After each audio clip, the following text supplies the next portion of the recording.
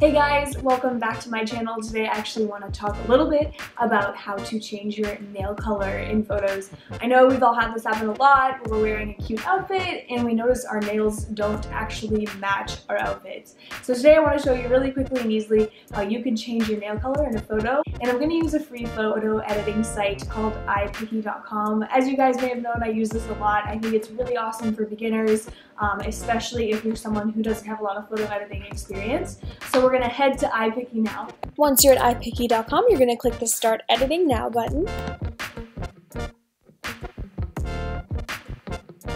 And then upload your photo.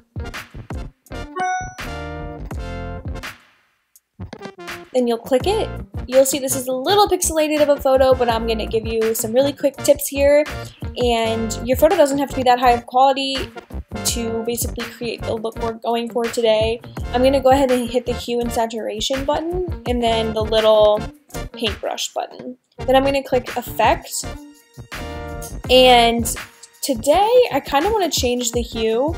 You can see basically what colors you're going to get if you want to do it this simply just by moving this toggle.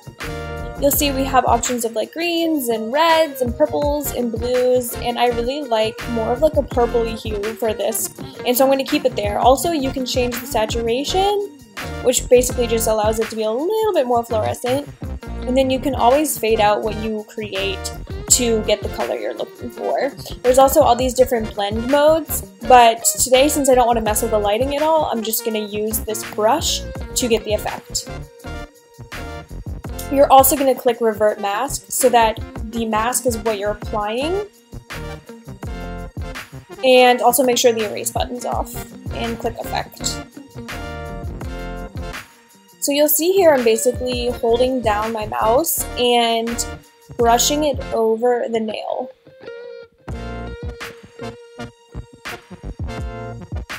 This tool is pretty smart because if you accidentally go over on the skin, it doesn't really create that much of an effect. It's almost like it knows what pixels to target.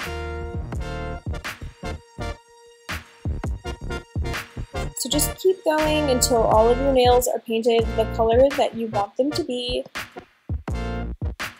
And you're good to go. You'll see the after effect. Before it was this, and then now it's this. So you really did change the color really effortlessly and easily just by changing the saturation and what have you in that tab. Then you're going to click the Save button, make sure your quality is at the percentage you need it to be, and save it to your computer. Thank you guys so much for watching. Stay tuned. Next week I'll be uploading a few more videos, and of course subscribe below if you haven't already, and you can also find my social media linked below. Next week I'll be talking about some more photo editing tips and of course maybe doing some unboxings and favorites, so stay tuned for next week.